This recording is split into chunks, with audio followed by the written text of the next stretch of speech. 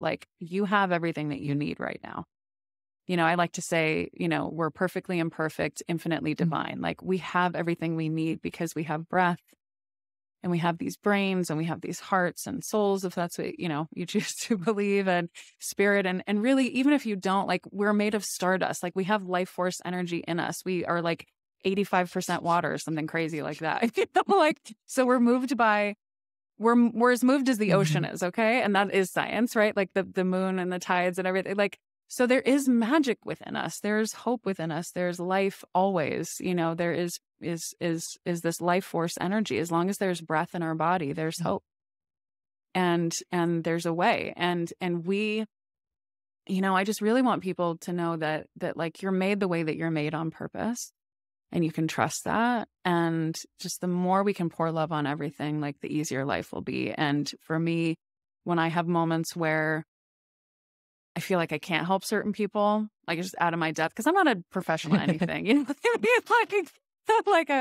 I'm a very curious, passionate person that just follows her heart to the next thing, and just wants to make the world a better, happier place. Like, that's what I'm doing or trying to do. But there are plenty of people where I'm just like not equipped, and that can feel hard. Or, like I said, when I'm going through my own personal losses, like I am right now, I want to skip it. I want to skip the pain part. I want to get out of it. But by trying to get out of it and bypass it and jump over it or like hide from it or whatever, I'm actually making it last longer, which is ridiculous. It's like, I'm really, really, really now trying to practice what I preach and really just stay with the pain. And because it is all temporary, even if it's years, it's not forever, and even in the moments where there's pain, there's also beauty. There's also joy. When my dad was sick towards the end of his life, and my dad was hilarious anyway, he was just a very positive, optimistic, beautiful soul that just was like fascinated by literally everything. Was like a party for him. Even going to surgery, they were rolling him back and he threw like 2 peace signs in the air and he was like, deuces. And I was like, oh my gosh, like, you could die today. What are you doing? Like, hello? They called him back for surgery and he just walked. He didn't even like give us a hug. He just was like walking towards all the experiences, so it's just, he was amazing. But there were moments that were like really hard and really sad and really scary. And he was like not well. And I remember one time I was pushing him I was taking him out of I don't know, some kind of scan or something. And it was, I don't think any of us really knew how bad it was. We kind of get into protection and denial and stuff. Human. Yeah. And, but I remember I was just me and him. Everybody else was like waiting outside or in the car or something. And I was taking him out of getting a scan and he was in a wheelchair at the time because it was just too hard to walk with whatever was going on. And we were I don't know, they like let us out the back way or something. So we were just in this long ass corridor in the hospital and nobody was there.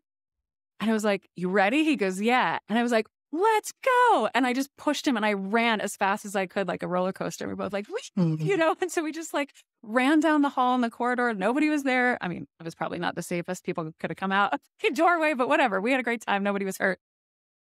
And we were just like giggling, and it was just like this little slice of joy and life. And was there hope?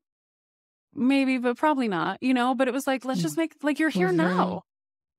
Like, you're still here and you're still you and I'm still me. And this is how we jam. And like, there's always joy to be had. There's always beauty to be found. Like you can choose what you bring to the moment. Like, again, so much is out of our control. And one last thing I would like to leave people with is it's really about intention over expectations. Wow. Yeah. Because if you show up expecting a bunch of shit, like, you're going to be disappointed because life is disappointing. People are disappointing and it's all out of your control. But you can show up with your intentions. You can show up how you want to show up. You can show up saying, no matter what comes at me today or how it works out, like, I'm going to show up with integrity, joy, love, service, optimism. I'm going to get a good night's sleep. Like, I'm going to be ready for this day and whatever gifts are waiting for me. And I have enough faith and trust in myself that I know I can get through anything because I will meet myself with this space and this grace and this love. And that's all we have. And we all have it.